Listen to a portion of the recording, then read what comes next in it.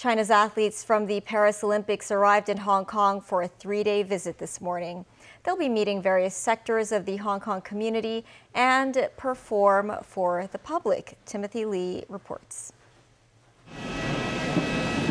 Around noon today, 65 athletes from China's Olympic team touched down in Hong Kong and were greeted with a warm welcome. The first athlete to emerge from the plane was Ma Long, who won a record 6 table tennis golds across 4 Olympic tournaments.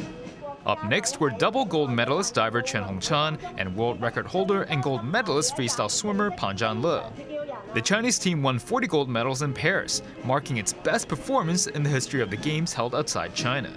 Women's tennis singles gold medalist Zheng Qinwen was notably missing from the delegation because she's competing at the US Open in New York. Gao Zhidong, director of the State General Administration of Sports and the leader of the delegation, said the athletes will conduct sporting and friendship exchanges with Hong Kong residents, especially young people, to carry forward the nation's athletic spirit. Chief Secretary for Administration Eric Chen was among the welcoming party. He hailed the National Olympic delegation's 7th visit to the city, starting from the 2000 Sydney Olympic Games, saying it reflects the central government's care for Hong Kong. Some students carrying national and Hong Kong flags at the airport apron voiced their excitement about meeting their idols.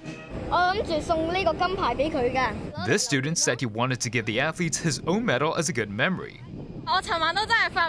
While this student said she couldn't sleep the whole night owing to her excitement at seeing the national delegation.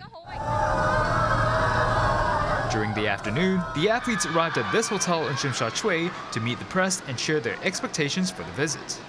As you can see behind me, large numbers of fans have made their way to the hotel to greet their favorite athletes.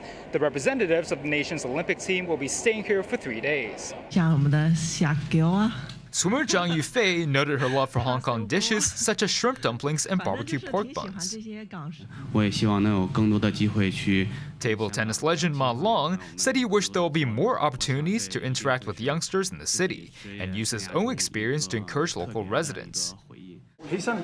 Diver Quan Hong-chan urged residents to chase after their passions no matter the cost, and thanked the Hong Kong community for its support. Swimmer Pan Zhangle, meanwhile, emphasized that it is an honor to compete for the nation. The athletes will meet with more members of the community in the coming days. Timothy Lee, TVB News.